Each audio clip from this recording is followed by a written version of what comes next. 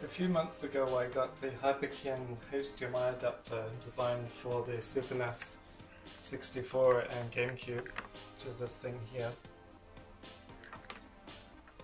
The reviews I have seen on it said it was okay for a kind of entry-level HDMI adapter for those systems, and when I got it, it seemed alright, but the first one I got had a audio fault where there was a constant high-pitched noise in the background audio, and this one seems to have an intermittent audio fault where sometimes it will just have this white noise that gets louder and louder until you can't hear the game anymore.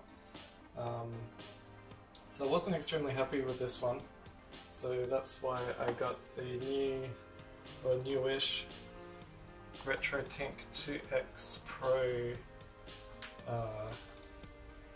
Multiformat, which I think came out sometime in the last few months.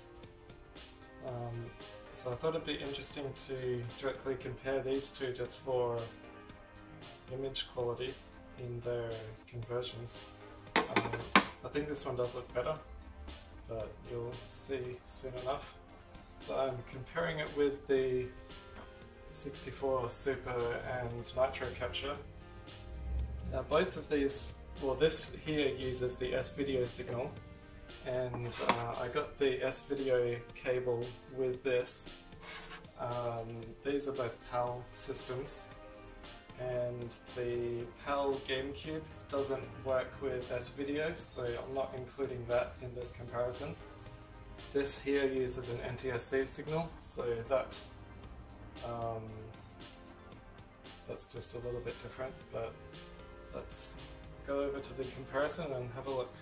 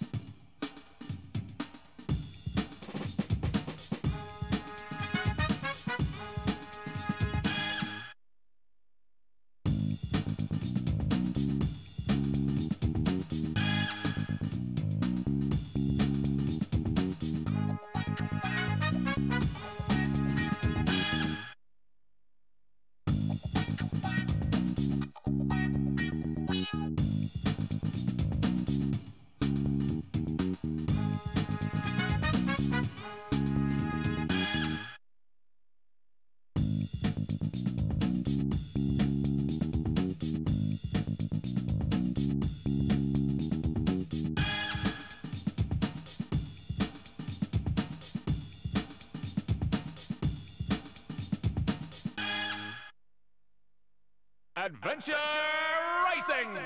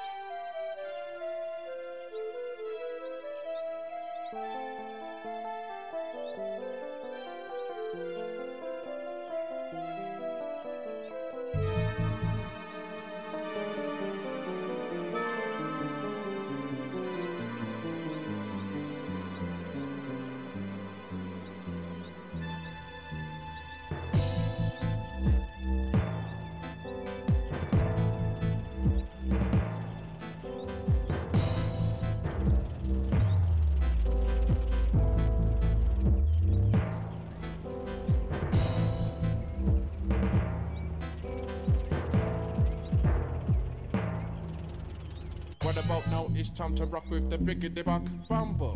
What about now? It's time to rock with the biggity buck bumble. Bump to the bump to the bump to the bass. Bump to the bump to the bumble. Bump to the